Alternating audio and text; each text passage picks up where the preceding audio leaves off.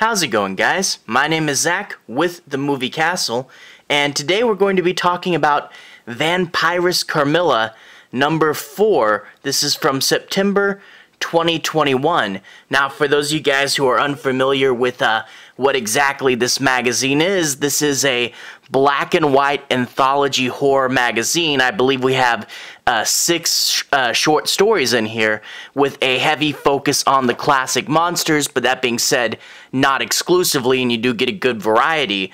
Now, for those of you guys who are familiar with The Creeps, this is the same people that made The Creeps made this, so it's the sister magazine, and it's very similar, but you get a different host. You get a Vampiress Carmilla telling the scary stories to all the monsters inside Dracula's old castle. And before we open up, let's take a look at the cover for this issue. We get the nice purple for the title, and then we get the archer with the lady beside him, and this is from the story Lips of the Succubus, see page 7. And you get the shield on the ground too as well.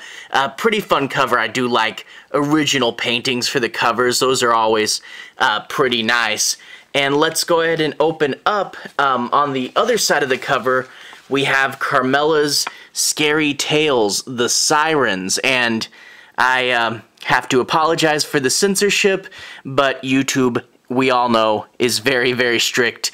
But anyway, the Sirens, it talks about how they lure ships into the rocks, and if the ships pass by, the sirens will wind up dying. But it also says that according to some legends, sirens can shapeshift and walk around on land, so again, tying it back to the real world, be careful of that new lady you meet. So, pretty cool to see a quite classic, iconic monster there, sirens. Anyway, the very first page, we have the credits and the contents for this issue. So if you want to see who all made this, you can pause the video there and read through all the credits for this issues.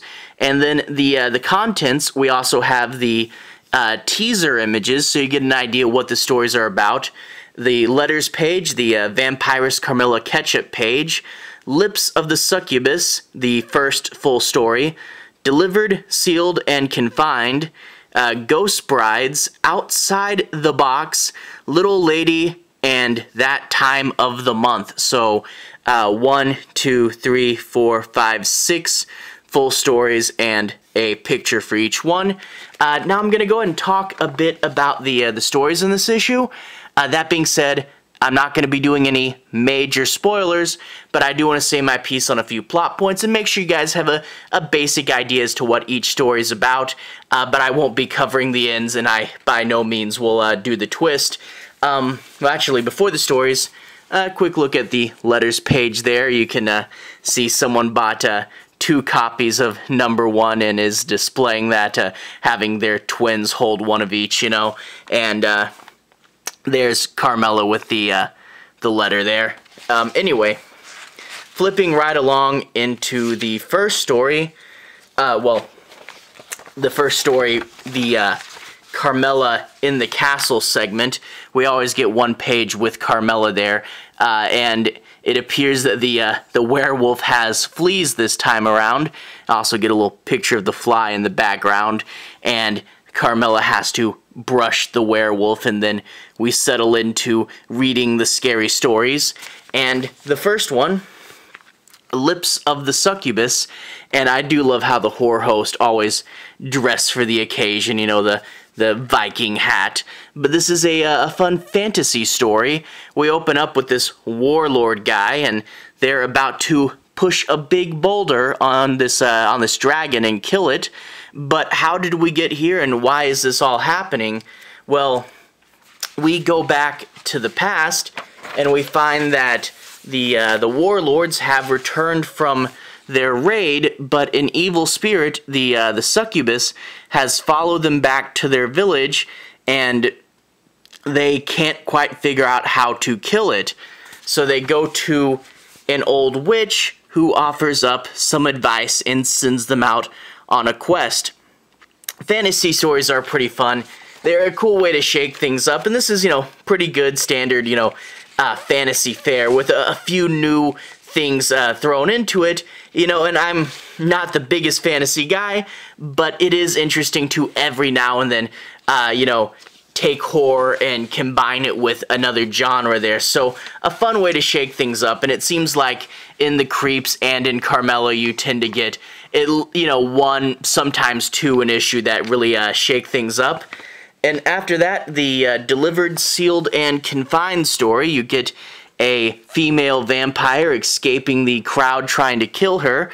We see her turn into mist, and she goes in these little holes in her grave to hide from the men. They, of course, dig her up and stake her, and she turns into a skeleton. Now, 100 years after her death there, lightning strikes the grave and bursts it open right when this guy is walking by, and the guy, of course, makes the mistake of pulling out the stake.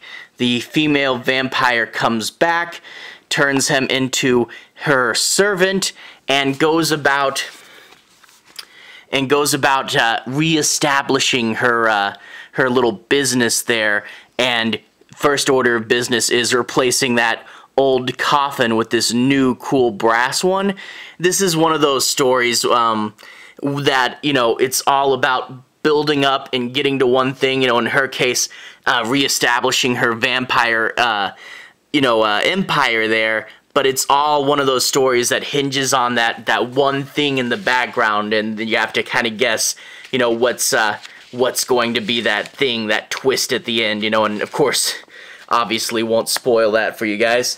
Up next, Ghost Brides.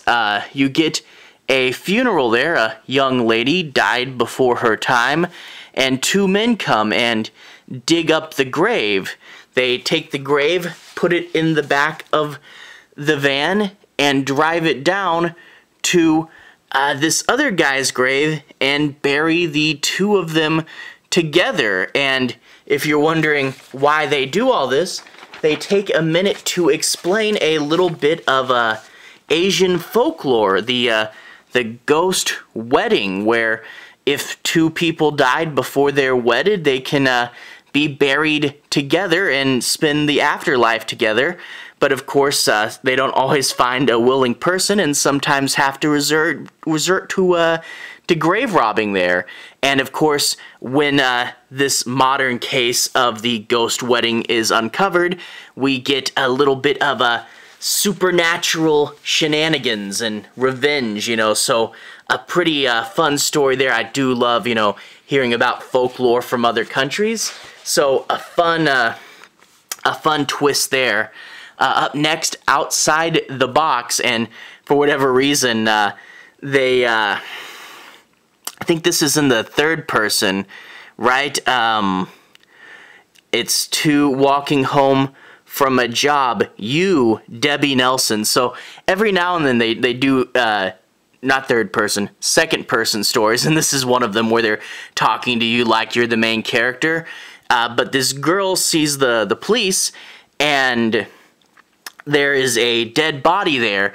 The guy was killed and partially eaten, and there's a whole series of murders. And she, on her way out, bumps into this guy, a weird little man that's known around town for always carrying this box. And the rumor is that he's very, very rich, but he doesn't trust the banks, so he keeps all his money in that box. And she's kind of a low-life character, so she plots to take the box away from him. And you get the first half of the story, really cool grungy New York horror style story. There is actually a whole bunch of, grungy New York stories like Chud, and there's another one I can think of that I don't want to, might give away too much of the ending. But you get the first half, a grungy New York styled story, then she goes back to his place, and it's a dilapidated old mansion story. So a really cool way to combine those two genres, and the whole story building up to finally getting that box away from him. Up next, Little Lady, a story about a microscopic universe, and we get a fun miniature version of Carmilla there, sitting on top of the skull there, and this guy and his wife, they're in his lab, and he's developed an even better microscope, and he can see into the small miniature world, and he sees this horrifying monster there. So he's seeing a whole world of super small things that no one else has seen before. Now he's examining this whole new world, and he sees something very strange, and that is a earth pig, just a regular old pig running around the world. And he's like, okay, that's weird, what's up with that? And he looks closer, and he sees a beautiful woman inside the miniature world as well, who can talk to him with telepathy. So all of a sudden he sees this woman, and he starts to become obsessed with the miniature world, you know? And I do find it's a really cool, you know, sort of allegory, you know? They talk about people who get obsessed or, you know, married to their work, you know? And in this case, the relationship between him and his wife is stressed by their work, but the work also happens to literally be a beautiful woman there. And there is a fun thematic tie back to this element at the very end as well. But I really did love seeing this miniature world and all the weird characters in it. I really did like this story. It's probably my favorite one out of the bunch this round. And I do like this really cool, sharp, angular art style. If they ever do a comic adaptation of John Carpenter's The Thing, because these can get like really pointy and stuff, I would love to see this artist take it on. So a cool angular art style. It's really really cool and different. And then after that, we get a few ads, and it's on to our last story. I don't normally talk about the ads too much, but this one for Creepy Classics, Hard to Find Horror DVDs. Man, all these titles here. It's a bunch of weird and crazy stuff, you know. Tarzan and the She-Devil, in a bunch of crazy, you know, Hammer classics and stuff. I don't know. I'm a horror movie geek, and I did spend a while reading through all those titles. That was pretty fun. But anyway, moving on to the last story. Again, I always say this, it seems, but I can't believe we got to the end already. But the story that time of the month, and we get Carmilla dressed up like a boxer with the magazine's publisher as her as the logo there, and we see that there's this boxer lady who's passionate for her sport, but keeps having to tap out because she's not the best, and she keeps getting beat up. And she's walking home one day when she's attacked by a werewolf. And yeah, that whole pun, you know, that time of the month, actually referring to the full moon. We saw this pun before in Dog Soldiers. Anyway, she gets bit by the werewolf, and they're like, oh, you're lucky you survived that dog attack. But she notices now she feels a lot stronger than she did. And, you know, not the best thing ever to be a werewolf, but it does help out your career in wrestling. So a fun twist on that story. And I have to say, I can't really think of too many horror stories about boxing / wrestling. I'm not 100% sure on the technical terms. I guess it's mixed martial arts. Professional fighting, let's just say, because I'm not a sports guy. But it's cool to see a sports horror story as well. Again, changing things up. And I think out of these stories, those last three were my favorite. You know, the box one with the cool cartoony art style, the miniature world one, and then the werewolves boxing. Yeah, those last three really did hit it out pretty well. So anyway, Vampiress Carmilla, again, another really good and really fun issue. If you guys are reading The Creeps, I definitely recommend picking up Carmilla as well. And if you guys like classically styled black and white horror comics, you know, if you like anthology stuff, I definitely recommend picking this up. Altogether, a really solid issue, and I really did enjoy those last three in particular. Some really fun ideas, but all the stories are pretty good. But That was a really fun issue. Anyway, I'm really looking forward to the next one. I believe they alternate where it's 1 month Creeps and then 1 month Carmilla, so I think the next Creeps is the next one I'll be picking up, so can't wait for that. Definitely be picking that up and reading it. Anyway, to everyone who's watched so far, thank you for watching. To everyone who's liked and subscribed, thank you. You really are helping the channel out. I'll put a relevant playlist on the bottom. This should be my Creeps and Carmilla playlist, so if you want to see more reviews for this type of stuff, I actually have all the Carmillas reviewed, so 1 through 3 I have in that playlist as well. But if you want to see more, you can click there and see more. Anyway, have a good day. I'll see you guys again very, very soon. Relevant playlist on the bottom. Have a good day now.